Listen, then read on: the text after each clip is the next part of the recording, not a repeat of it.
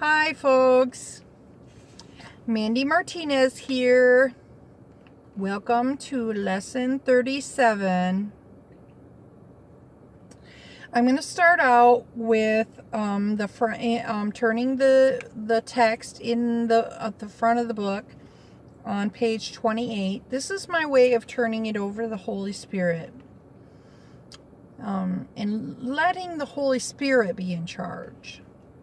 So now I'm not in charge. I'm not going to be in charge.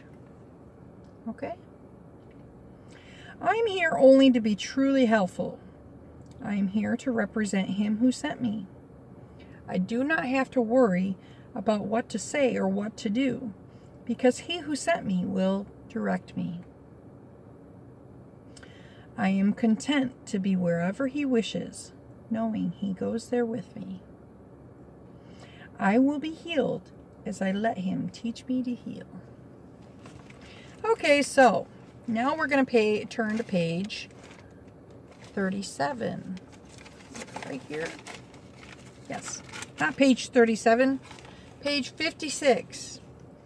Lesson 37. My holiness blesses the world. This idea contains the first glimmerings of your true function in the world, or why you are here. Your purpose is to see the world through your own holiness. Thus are you and the world blessed together. No one loses. Nothing is taken away from anyone. Everyone gains through your holy vision. It signifies the end of sacrifice because it offers everyone his full due. And he is entitled to everything because it is his birthright as a son of God.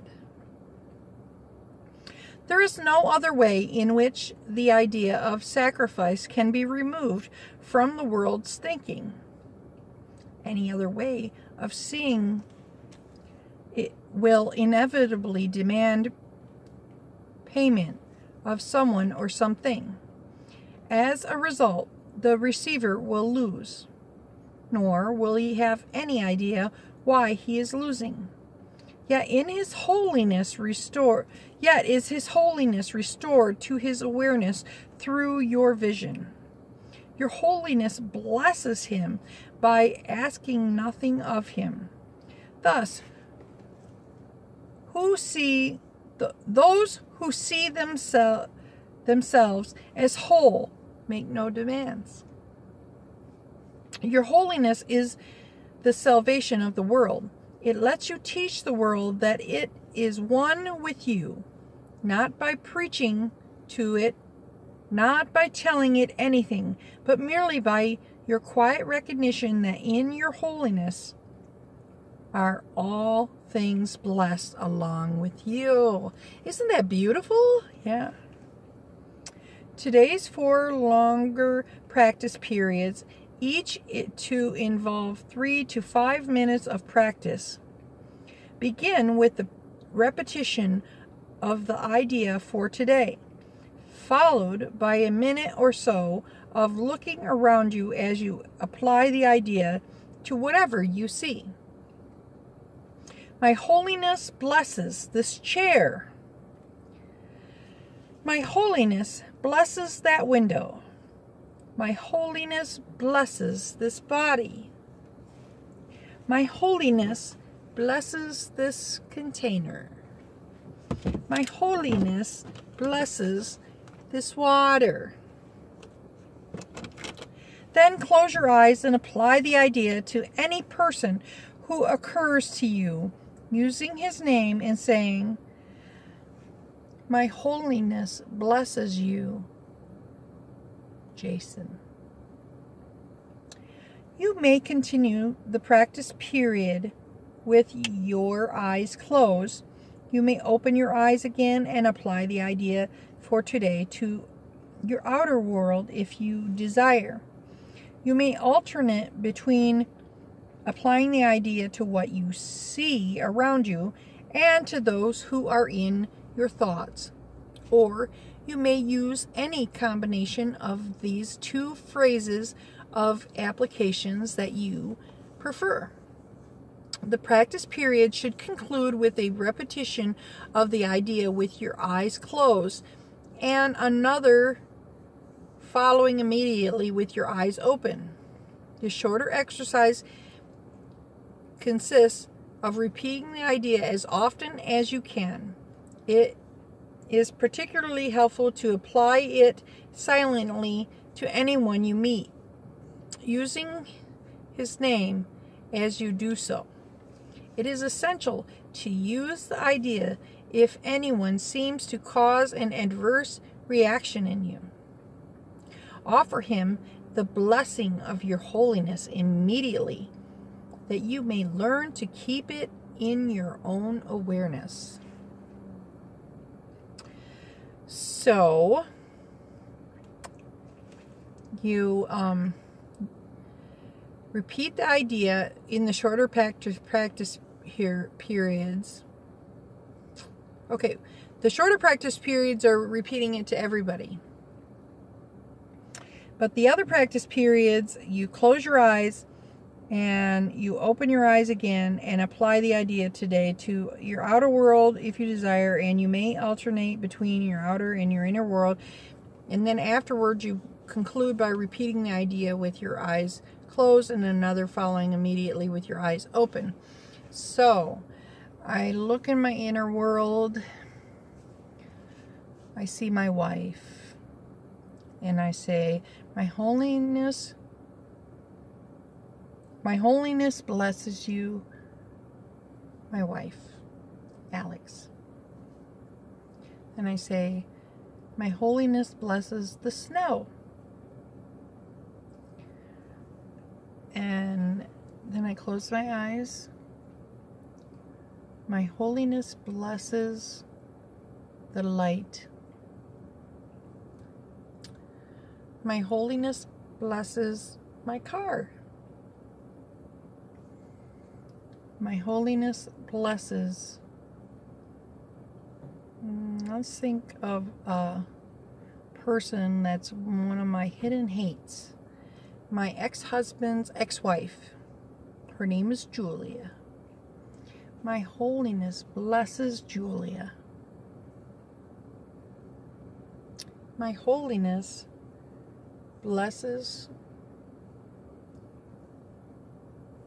that tree. Yeah.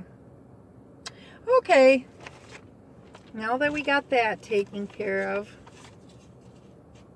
and we practice that, can you see the direction in which the Course is trying to bring us? It's trying to bring us towards the forgiveness that I've been talking about. It's trying to bring us towards sending love to our enemies and love to our friends and family, and and then to our enemies and to the situations in our lives.